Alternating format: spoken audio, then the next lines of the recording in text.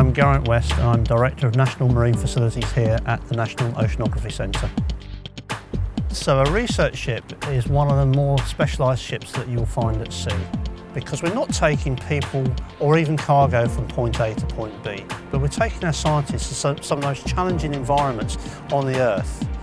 We're taking them out to places like the middle of the Atlantic, we're taking them to the polar regions to study phenomena that are remote from the coast. So we are looking at things that are anything from geology to fishing and all points in between.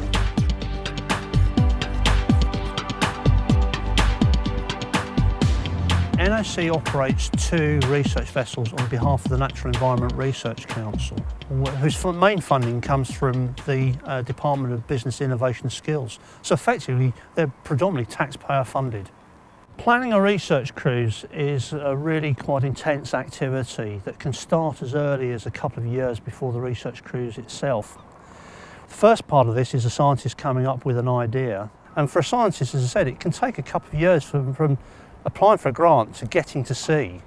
So we've got to translate their scientific requirements into how we deliver that with both the technology and the ship itself.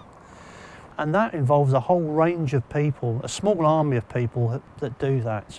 My name's John Short. I'm Senior Project Manager within the Programme Management team of NMF Systems.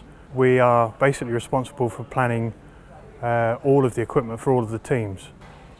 We start off by talking to the scientific staff who are going to use our vessels and work with them to decide which piece of equipment from the marine equipment pool they need to carry out their science.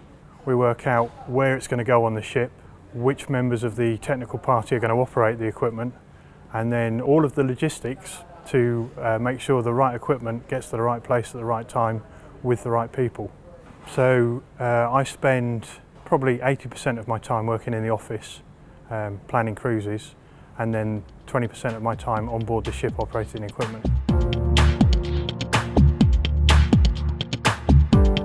My name is Paul Porro and I'm head of the Sensors and Moorings group within Sea Systems, and we provide support at sea and ashore for towed vehicles, profiling vehicles and moored instrumentation. Typically a technician will do about 90 days sea time a year, and the rest of the time when they're not on leave they will be in the labs and offices preparing for a cruise. We get involved in talking to the scientists at the very early stages of the cruise, what capabilities that the instruments can do and what the type of science they want to perform. And then we'll assign equipment, we'll service equipment, we'll maintain the equipment to get ready for sea. We have a huge amount of instruments on the shelf ready, and we'll prepare those, we'll calibrate them, we'll service them and have them ready. And then once the instruments are at sea, there's sails with a group of technicians who are trained, and then through the 24-hour working cycle of the ship, they will support that equipment and provide technical support, which basically allow the instruments to gather data which the scientists then look at.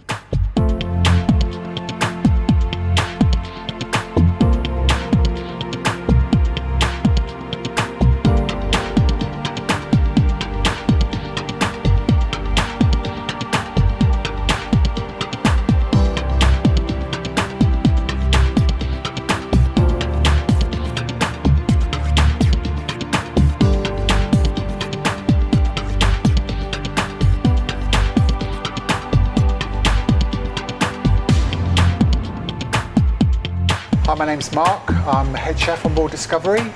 I manage the catering team, providing meals and catering for the crew and scientists on board. First thing in the morning, I'll bake fresh bread. Then I'll make soup. We have fresh soup every day. Then crack on and prepare lunch. Do a lot of salads, jacket potatoes, various fillings. We prepare the evening meal, do that during the afternoon, have a starter, main course and a dessert. Usually have 2 or 3 choices sometimes. Try and keep it a wide variety of food, because obviously we have different scientists on board on cruises from all parts of the world. So a cruise can last 4 weeks, so that's a lot of meals. I'm Amy Whalen. I'm a chef on the ship. From first thing in the morning, I start about 6 in the morning, get on with breakfast prep, do breakfast, and then I do salads for lunch and cold meats. And for the evening, I've got to get a starter done and a dessert. But I wanted to be a chef in the Royal Navy from 10 years old, so I went to Sea Cadets. But this job come along before the Royal Navy, so I thought I'd take this instead, and it's worked out pretty all right. I love it. I just love cooking and travelling the world.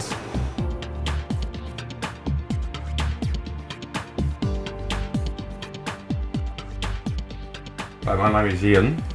I'm the purser catering officer on board the Discovery. Day to day with scientists on board is looking after the scientists, making sure they're getting what they need, and really have no wants. It's a guest service, it's a hospitality position. You can be looking after train travel at 7 o'clock in the morning, you can be looking after garbage disposal at 8 o'clock, you can be looking after meals at 9 o'clock, you can be looking at shortages at 10 o'clock, you're checking the bars at 12 o'clock, making sure the ship's clean, making sure the stewards are where they should be, doing what they should be doing. I think sailors, seamen, are a fairly unique breed. It's not a job. It's not just a job. It's a way of life, completely a way of life. We all have family. We all have a home life. But you'll tend to find with sailors, with seamen, when they come away, that's what they do. They do that, and you'll find most of them have done it for years. My name's Jeffrey Osborne. I'm a assistant steward on the Discovery. Well, with NERC really. Been here for about 25, 26 years. Daily basis, I clean accommodation. We have to assistant steward when we have a full crowd on board. I'll get up at 4:30, and then I come up and sort out the saloon and everything from last night, all the plates and bits and pieces left over. I make the scientists beds and bits and pieces like that, and do all the linen changes, everything.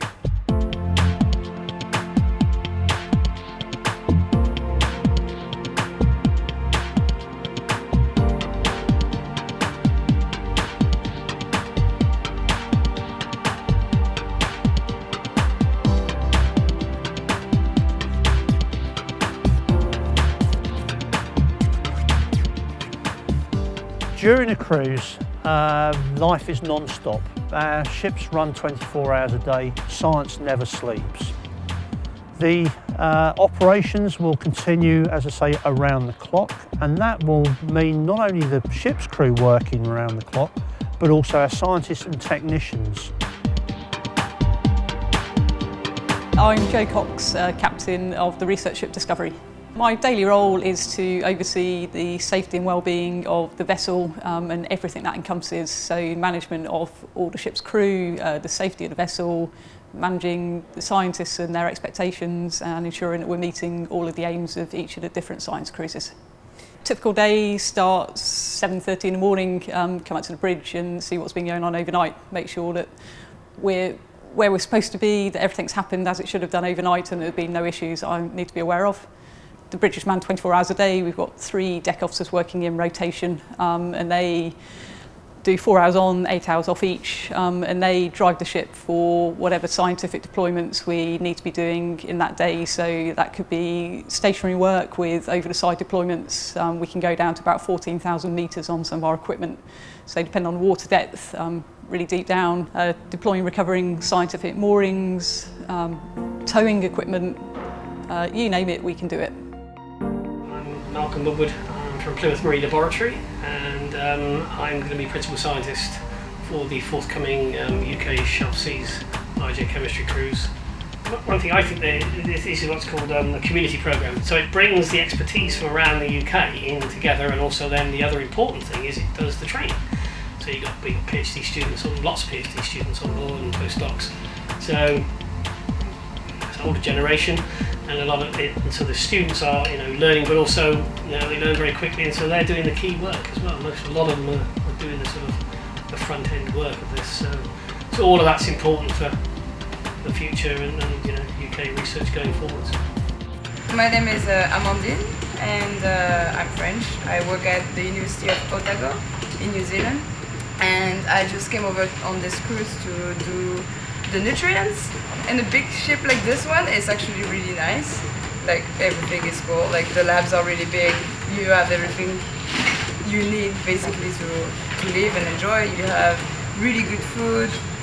There is always someone around to talk to, or you can always go and, I don't know, have a cup of tea. You can talk to the crew, you can even go to the top of the ship and talk with the captain. And yeah, I don't know, the whole experience being away for a month, and it's really different from everyday life. My name's Chris, I'm second engineer on the Royal Research Ship Discovery.